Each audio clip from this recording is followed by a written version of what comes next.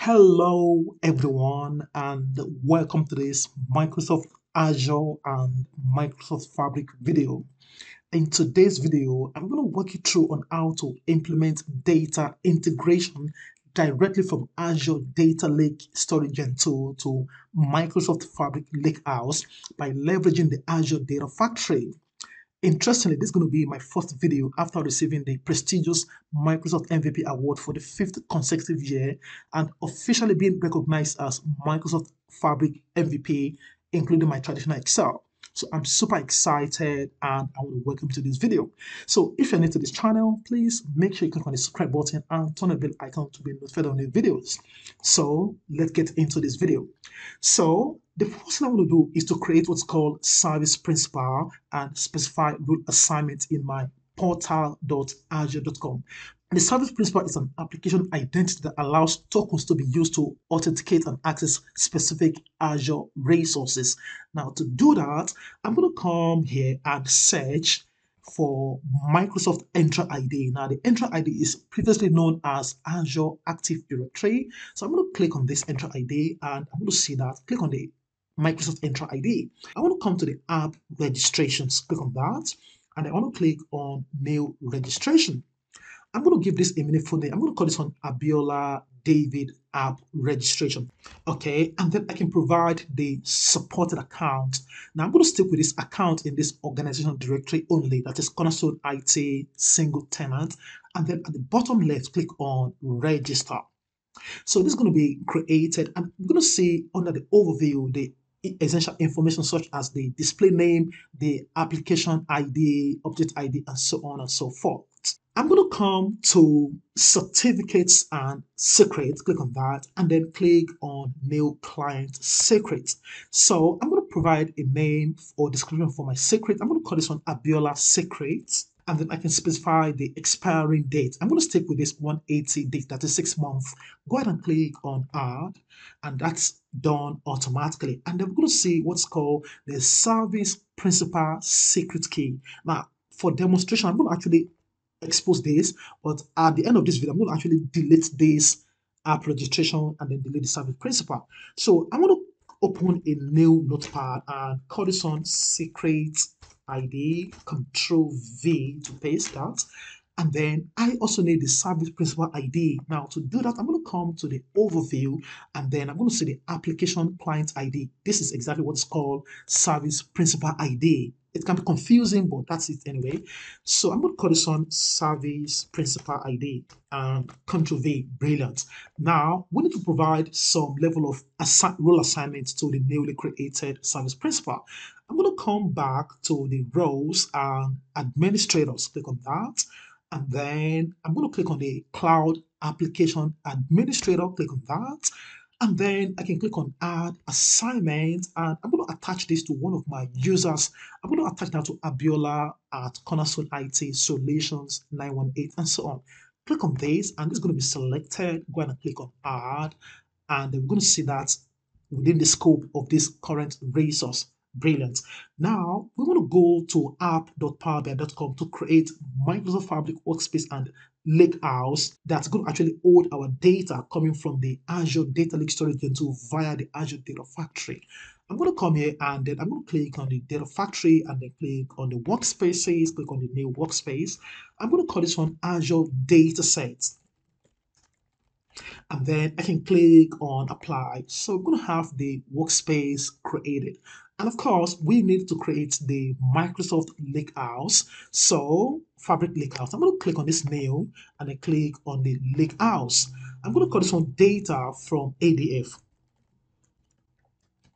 And then this is a new functionality. We can actually create a schema similar to the warehouse. But I'm going to click on create and then we're going to have the new data from ADF Lakehouse created. There we go. So this has been sorted. Now, before we go ahead, it is important we enable the service principal to use the Fabric APIs. Otherwise, this is actually not going to work. Now, to do that, I'm going to come to this get icons under the governance and inside, I'm going to click on the admin portal. And in the admin portal, I'm going to come to this search menu and I'm going to search for service principal. And then it is important we enable the service principal can use Fabric IPs. click on enabled, and then click on apply. So within 3 minutes or thereabouts, this should be up and running. I'm going to go to my Azure Dataset workspace, and it is important to come to the manage access. Now, this was called a role-based access control. Now, I need to give the permission to the newly created service principal. So click on this add people or groups, and I'm going to set for the name for my service principal. So this is Abiola David App. Right? So I'm going to come here and search for Abiola, and I'm going to say that Abiola David app registration there. Now, this actually made possible because we enable the service principal can use the Fabric APIs. Otherwise, this is not actually not going to work. So click on this just to demonstrate. Click on the add. So this has been added. Now, we want to go ahead in the Microsoft Azure to create our Azure Data Factory. I'm going to come back here and then go to the home, and then I can come, or basically let me just come to this resource group, and then I can create a new Azure Data Factory. So in the resource group, click on the create, and then it's going to take me to the marketplace. I'm going to search for Azure Data Factory, and then click on search. Okay, so we have the Azure Data Factory. Click on that, and then we can create a new data factory.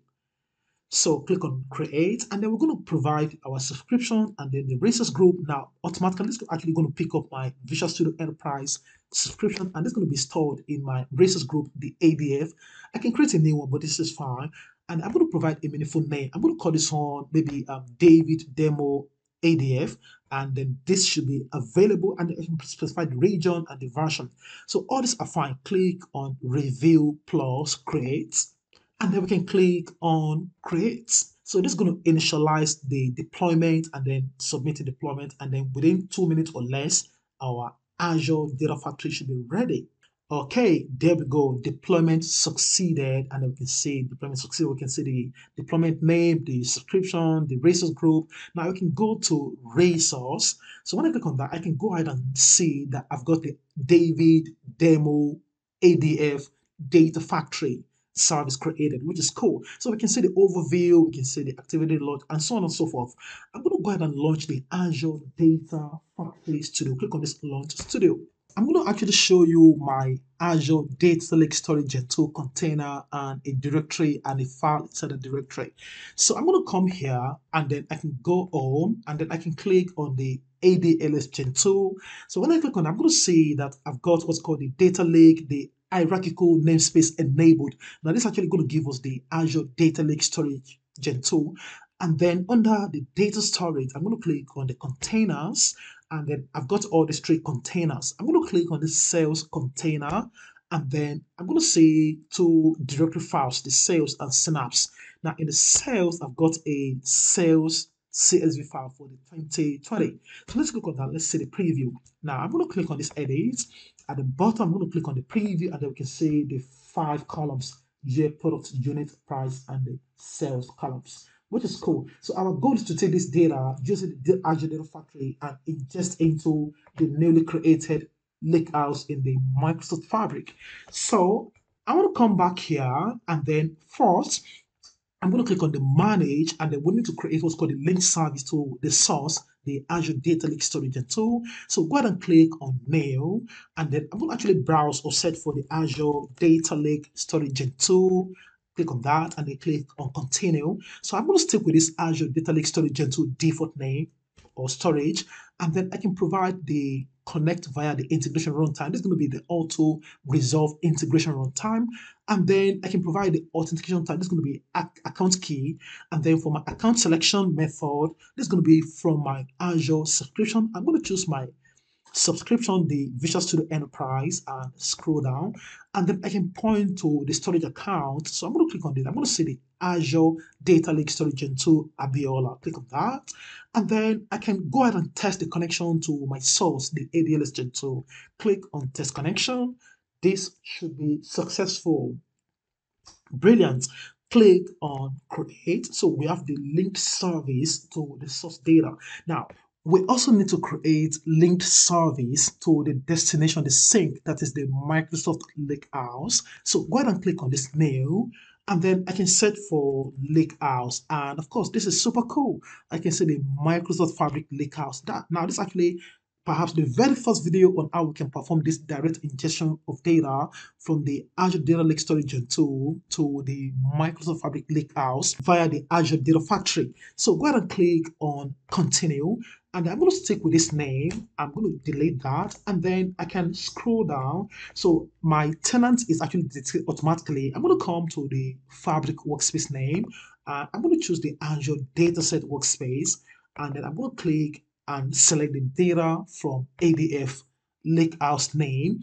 And I'm going to scroll down. I can see my tenant ID detected automatically. Now, I need the service principal ID. I'm going to come back here and I'm going to copy this service principal ID, Control C, that is the client ID, and Control V, and then we need the service principal secret key.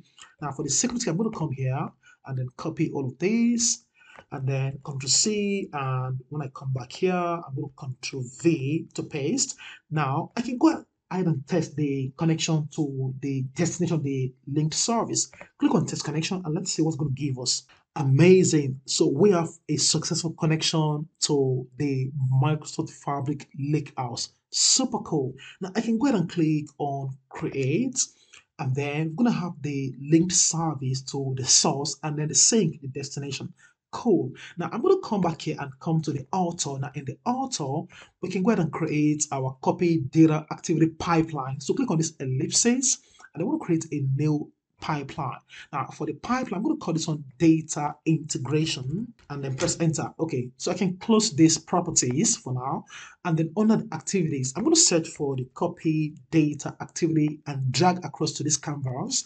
And then I can close this for now. And then I can provide under the general tab a name for my copy data activity. I'm going to call this one data transfer. You can use any name you like. And then we can go to the source. Now for the source, we need to create source data set. So I'm going to click on this new and then go ahead and search for Azure Data Lake Storage Gen 2. Click on the continue. Now, don't forget our source data is actually a comma separated value that's text delimited. I'm going to come back and choose the delimited text and then click on continue. And I'm going to stick with this name and I'm going to choose the linked service that we created for the Azure Data Lake Storage and so the Azure Data Lake Storage. And then I can browse through the container and then the directory and then the sales 2020. So click on this browse and then I can go on to the sales container and then I can double click on the sales directory and then I can see the file, click on that, click on OK. So we're going to see the container, the directory, and then the name of the file. Super cool. So we're going to stick with this first row as header and I want to import the connection store that is from the import schema. Go ahead and click on OK. So we are able to successfully create the data set to the source. Now for the sink, the destination, click on this nail and then I'm going to search for the Lakehouse. Now interestingly, we're going to see the Microsoft Fabric Lakehouse files and table. Now, if we want to land the data as a Delta table, so in the tables, we're going to choose the table. But if we actually land as a file under this, then we can choose the Lakehouse files. So our goal is to land as a Delta table. So click on this and then click on continue. I'm going to stick with this Lakehouse one and then provide the same linked service we created. Click on the Lakehouse and then I can provide the table name. Unfortunately, we don't have any table name. So we're going to actually create a table name manually. So enter manually. I'm going to call this one sales data. And then I'm going to stick with this or just choose none for the import schema and then click on OK. So we have a table. We can actually click on validate to check if there's any error. So your pipeline has been validated. No errors were found, which is good for us. Close for now. And then I can click on the debug to run or to perform the data movement from the Azure Data Lake Storage Gen 2 to my Lakehouse Delta table. So the job has been key. We have the activity name, we have the data transfer, and then we have the activity status queued, and then we have the type, copy data. So let me just collapse this for now, and I can click on the refresh, then click on the refresh, So this should be successful in a moment. Let's see. Click on refresh. Okay, succeeded, which is absolutely amazing. Now I can click on this output. I can even click on this data transfer. I'm going to see the diagram view of what is going on. So we have the source. So we have the Azure Data Lake Storage Gen 2, and then we have the succeeded, and then we are writing to Microsoft Fabric Lakehouse, and then we can see data written, files, one file, rows written, and so on and so forth. At the bottom, we can see we have the queued, successful, and so many other details, including the throughput, the copy duration, 37 seconds, and so on. Super cool. Now I'm going to come here, and then this is the moment of truth. I'm going to right click and then click on refresh. So there we go. We have the sales, which is super cool. I'm going to quickly switch to the SQL analytics endpoint. Click on this lake houses and then click on the SQL analytics endpoint. So we can go ahead and query the data. We just want to count how many rows we've got in that sales table. So I can click on this new SQL query, and I'm going to use the simple select, and I want to use the count function. So I want to count all the rows from the sales. So we can even see we have the schema, which is the default database owner created automatically. So we can see the table, and of course we can see things like the views, stored, functions, stored procedures, and so on. This is basically like the normal warehouse of a thing. So let's go ahead and select and run this code. And let's say we've got 34 rows. So when you come back here, you can see we have the same number of 34 rows written. So this is how we can use the Azure Data Factory to perform data orchestration from the Azure Data Lake Storage Gen 2 to the Microsoft Fabric Delta Table. I hope you enjoyed this video. If you do, like, share with your friends, comment, and follow me for more data engineering videos because the best is yet to come. Thank you for watching. Bye for now.